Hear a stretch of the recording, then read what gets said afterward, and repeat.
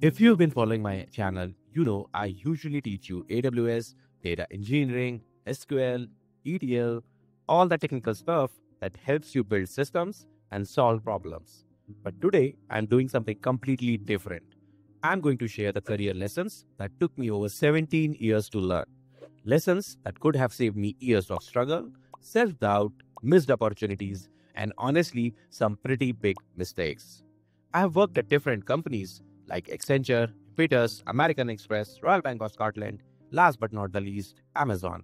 And I've been through migrations, promotions, setbacks, bench time, project failures, and major career pivots. If I could go back and tell my younger self these things when I was a fresher at Accenture, my career would have accelerated much faster and with a lot less stress. So grab a coffee, settle in, because in the next few minutes, I'm going to break down the biggest myths and mental blocks that are probably holding you back right now. These aren't just theories, these are battle tested lessons from the trenches of a 17-year tech career. So let's dive in. Point 1. Stop waiting to know everything. Just apply. First big myth that kills career is I need to know everything before I can apply for that particular job. Here is the truth. If you match 60% of a job description, you should apply. But let me tell you what I see happening all the time, and it drives me crazy. I hear from many people that they are starting preparation for a new job. They tell me, I'll study for another 3 months and then start applying outside for a job. But I don't understand this logic. The same job and the same skills they've been working with for the last 5 years, why do they need 3 more months of preparation? Just go ahead and apply. Worst case scenario, you won't get the call. But guess what? Not applying will also not get you a call either. At least by applying, you have a chance. Let me share a personal example. When I joined Impetus, all I knew was Teradata. I was no expert in Hive, Spark, or even Cloudera distribution of on-premises Hadoop. I was self-taught with no professional experience in big data technologies. But I applied for the job anyway and got the role as a lead. How? Because during the interview, I was honest about what I knew and confident about my abilities. And guess what happened? I learned those technologies during the job. In the next full year, I got promoted to an architect role. Here's what companies really want. They write wish list, not requirements. They want Superman, but they'll hire Clark Kent if he can solve their problems and learn quickly. The real question is not, do I know everything? It is, can I learn what I don't know? And if you are watching this channel, if you've been working in tech for any amount of time, the answer is absolutely yes. So stop disqualifying yourself before you even try. Let them tell you no. Don't do it for them. Let's move to the next point. Master the art of learning, not just tools. Now, the second game changer for me was I learned how to learn, not just what to learn. So in our data engineering field, new tools pop up constantly. Yesterday it was Hadoop, today it's Snowflake and dbt, tomorrow it will be something completely different. You simply cannot learn every single tool that exists. But here's what never changes, the fundamentals and the process of learning itself.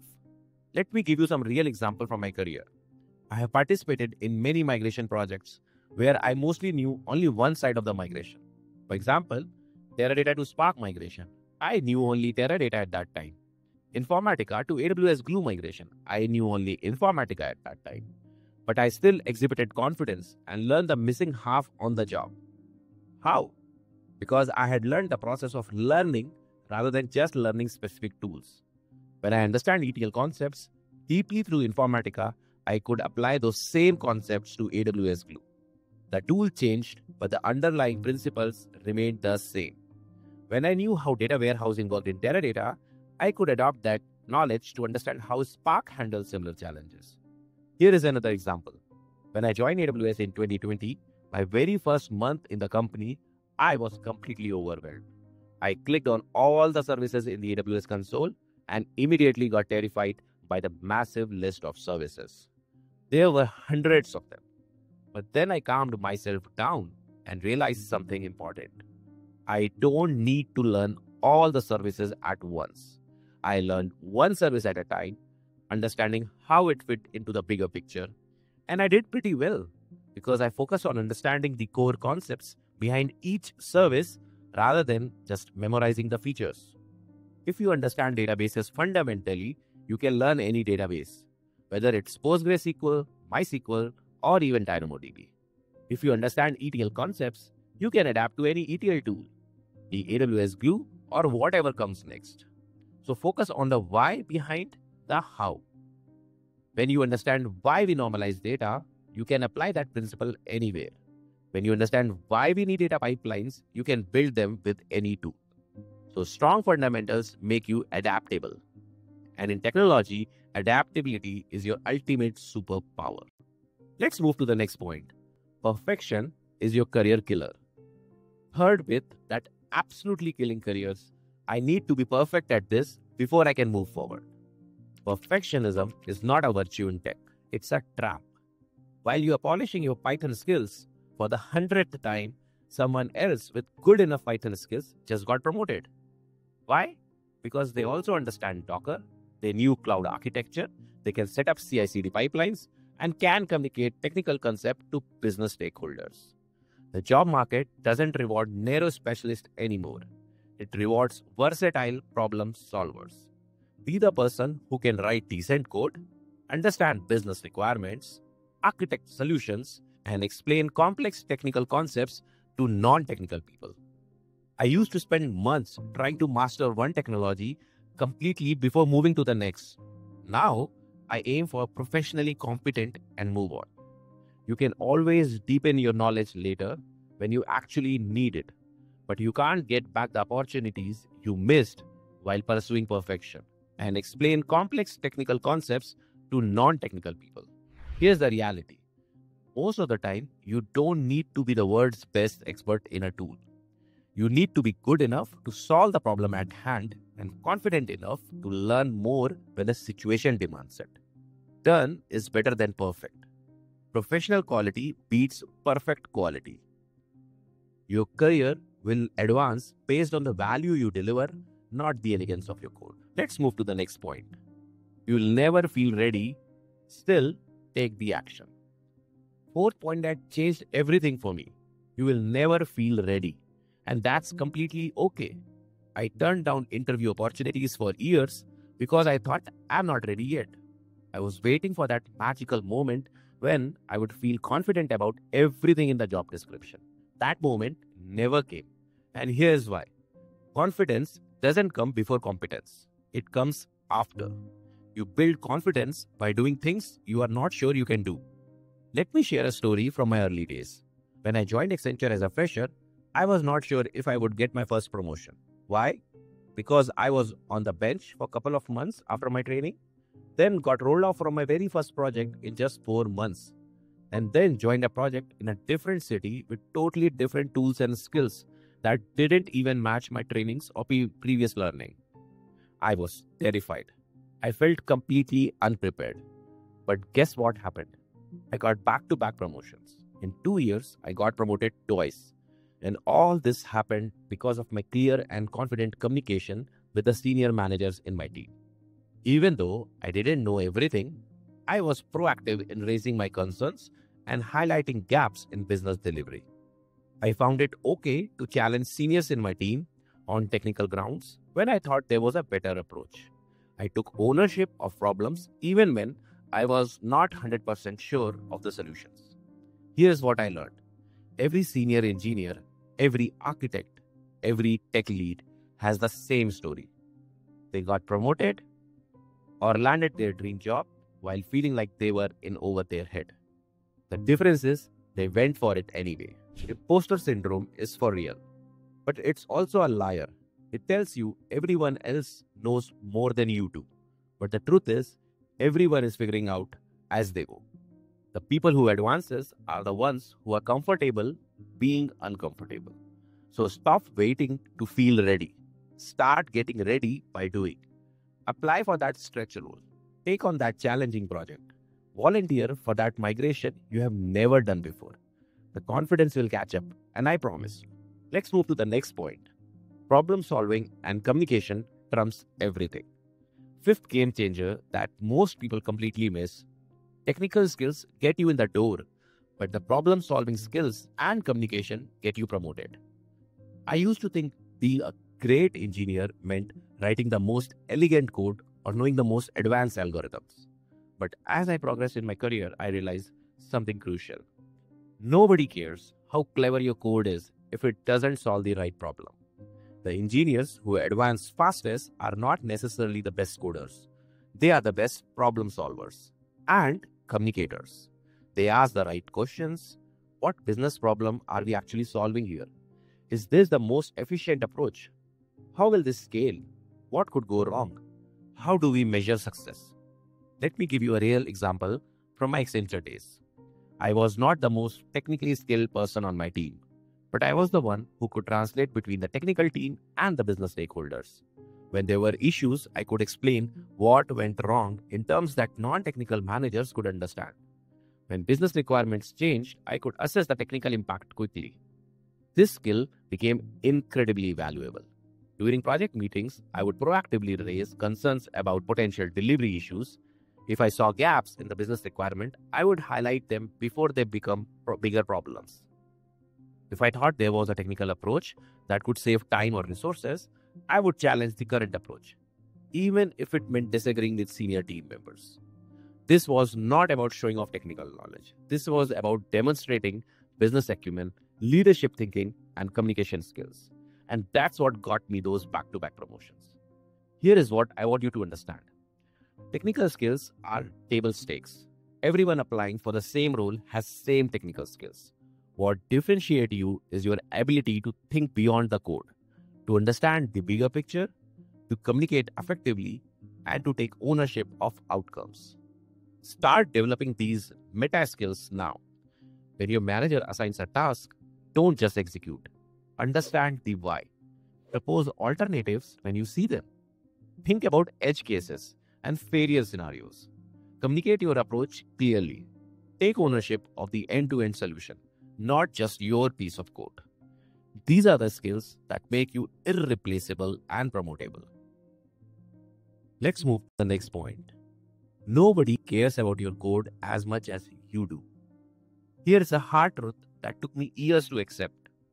Nobody cares about your code as much as you do. I used to stress about every line of code, every function name, every comment. I thought my code was a direct reflection of my worth as a developer. I would spend extra hours making sure everything was perfect, even when the deadlines were tight. But here is the reality. Most code is temporary. That beautiful function you spent hours perfecting, it might get replaced in the next sprint when requirements change. That architectural design you agonized over, business priorities shifted, and now it's completely irrelevant. So don't get me wrong here. Good code does matter, but clean, maintainable code is important. It's a mean to an end, not the end itself. Your value is not in writing perfect code. It is in delivering the solutions that move the business forward. Most companies care about the business values your work brings, not whether you use the latest design patterns or wrote the most elegant algorithm. They care about, does it work? Is it reliable? Can it be maintained? Does it solve the business problems? Can it scale when needed? Write clean, maintainable code, but don't let perfectionism paralyze you. Focus on delivering the results. Communicate clearly with your team. Collaborate effectively. Understand the why behind what you are building. Your career will be judged on the problems you solve and the value you create, not the elegance of your individual code files. If you are following me till now, let's move to the next point. Burnout is real and it can be career ending. Last but not the least, I want to talk about a very critical point. Burnout is not a badge of honor. It's a career killer and it's completely preventable. In my early years, I wore exhaustion like a medal. Working weekends, pulling all-nighters, always being on and available. I thought this is what separates me from average performers. I thought this is what it took to succeed in tech. I was completely wrong. Burnout didn't make me more productive. It made me less creative, more prone to mistakes, harder to work with, and honestly, it nearly derailed my career entirely. Here is what I learned. Sustainable careers are not built on sprints, they are built on consistency. The tortoise really does beat the rabbit in the long run. Grinding 14-hour days is not sustainable. You might be able to do it for a few days, few weeks, or even a few months, but you cannot build a 15-20 year career on that foundation. Eventually, your body and mind will give out, and you will either burn out completely or make critical mistakes that damage your reputation. Consistent, steady progress beats burning yourself out every single time. The most successful people I know in tech have learned to manage their energy like a precious resource. Set boundaries. Take your vacation days, all of them. Learn to say no to non-essential requests. Invest in your physical and mental health. Maintain hobbies and relationships outside of the work. You are not a machine. You are a human being with limited energy and attention. Manage that energy wisely. Protect your mental health, and you will have a long, successful, fulfilling career. This is especially important in our field because technology careers can span decades. You want to still be learning, growing, and contributing 20 years from now. That only happens if you take care of yourself along the way. So these are the points I want to cover. Let's do a final recap. Let me wrap this up with the key takeaways from 17 plus years in the trenches. First, apply when you are 60% qualified. Don't wait for that perfect preparation. I got some of my best roles knowing only half the required technologies. Second, master the process of learning itself, not just individual tools. Understanding core concepts make you adaptable to any technology. Third, aim for professionally competent across multiple skills rather than perfection in one. Versatility beats narrow expertise. Fourth, take action before you feel ready. Confidence follows competence, not the other way around. My biggest career jumps happened when I felt least prepared. Fifth, develop problem solving and communication skills alongside technical abilities. This is especially important in our field because technology careers can span decades. You want to still be learning, growing, and contributing 20 years from now. That only happens if you take care of yourself. These are what actually get you promoted. Sixth, your code serves the business, not the other way around. Focus on delivering value, not the perfect syntax. And seventh, sustainable success requires sustainable habits. Protect your energy and mental health for the long game. If I could go back 17 years and tell my fresher self these things, I would have avoided years of self-doubt, missed opportunities, and unnecessary stress. Don't make the same mistakes I did. Your career is not just about what you know, it's about how you think, how you adapt, how you communicate, and how you add value to every team you join. You are more ready than you think you are. Stop waiting and start doing. If this resonated with you, smash that like button, subscribe for more career insights alongside our usual technical deep dives. Drop a comment below. What's the biggest career lesson you have learned the hard way? I read every single comment. So until next time, keep building, keep learning, and remember, your next big opportunity is probably closer than you think.